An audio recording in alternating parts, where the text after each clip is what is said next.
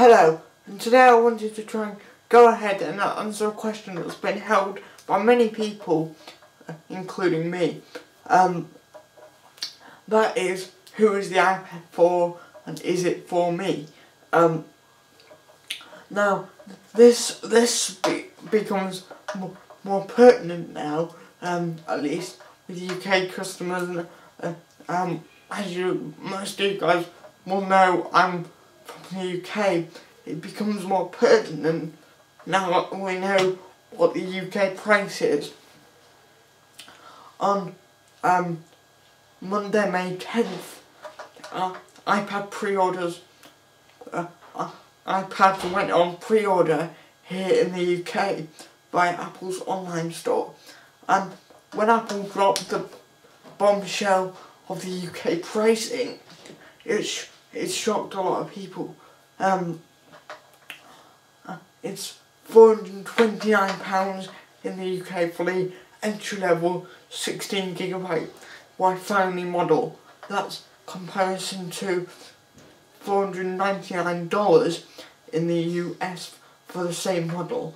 Now, even considering the current exchange rate, that is an astronomically unfair price. Now, Apple have always said that the reason why they favour US customers as opposed to international customers is because of increased shipping costs that they have to therefore pass on to the international customers. So that's my little spiel on the pricing. I think even considering the current exchange rate for this country, which is really bad at the moment, I think even then that is an astronomically unfair price tag. But that's just my opinion on that. Now, as a nice little segue onto my next point, that has a lot of bearing on whether a lot of people are going to get the iPad. Now, I initially thought if it's just over £250, then I'll get it. But my opinion has changed a little bit with that price tag. So now let's talk about who the iPad's for.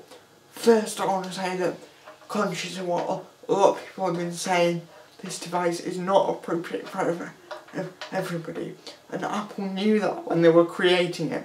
When you plan a device, or when you create a device, you have to have a target demographic in mind. And your target demographic can't just be everybody on the globe. So let's start by talking a little bit about who this device is not for. And I'll talk about how this relates to me in a second. It's probably not for someone who has a laptop, a netbook and a smartphone, because the device slots, the device is kind of in between all those things, and if you have all those things, then you probably don't need an iPad. Let's just compare the iPad to netbooks for a minute, because that's what it's been compared to in a lot of the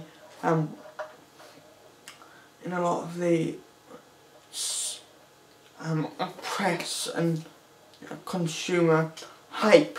When Steve Jobs announced the iPad, he made no secret of saying that he doesn't like netbooks and he wanted to create an entirely new category of device other than a netbook, because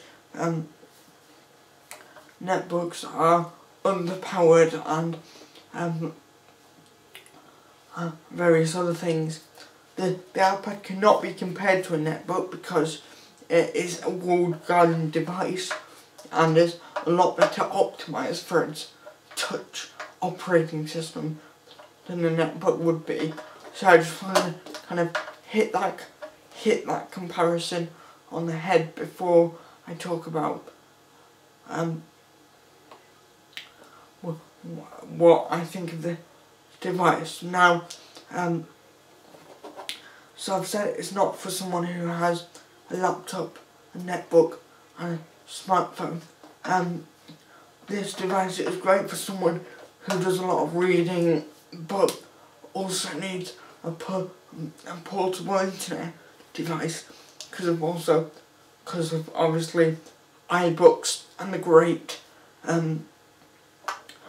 great web experience. This is great for someone, and this is where I slot it in, and I'm not sure whether I'm going to be getting an iPad or not, but it's great for someone who needs internet on the go but doesn't want to pay the contract like you get on a phone, because the iPad has 3G that you can pay for, but it's not under a contract, so you can cancel it anytime you like. So I think that's what really sets it apart from the mobile crowd who only need internet occasionally, which is me.